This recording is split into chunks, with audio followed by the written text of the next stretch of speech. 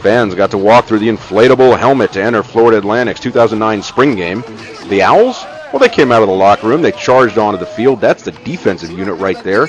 They didn't play that well in last week's scrimmage, but they came out pretty hot on Saturday. Third play from scrimmage. 21 is Eric McIntosh making the interception, setting the tone for much of the first half. Very next play, Rusty Smith, trouble with the snap. Malik Eugene comes up with the fumble, and he shows it off, much to defensive end Kevin Surreal's pleasure. We've been getting big things against us, and lower our morale. The 2 turnovers that kept us going, gave us motivation. So. When FAU's offense finally got going, it was Alfred Morris who put them on the scoreboard, cruising around left end for this 2-yard touchdown run. The offense was moving again when Brantley Harstad helped break up this David Cooey pass. Bad news for Harstad, though. He had to be carted off the field with an apparent leg injury.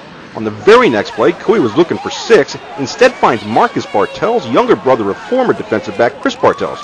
Geez, I wonder what Chris thinks of that play right there. Tells him 47, take it to the house. That would be awesome. Thanks, Chris. The offense found its rhythm in the second half. Here's Smith looking, scrambling. He's going to throw long to Cortez Gent.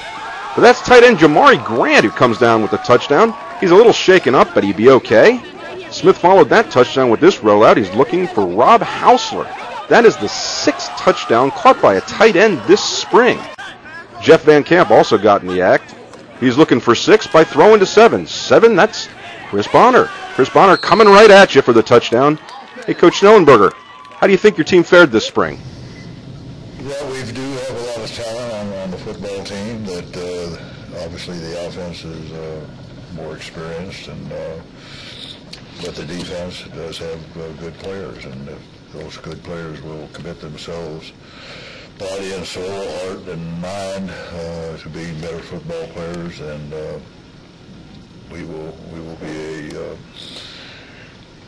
be a solid defense somewhere in the during the course of next year. Let's hope it gets as close as we can to that opening game.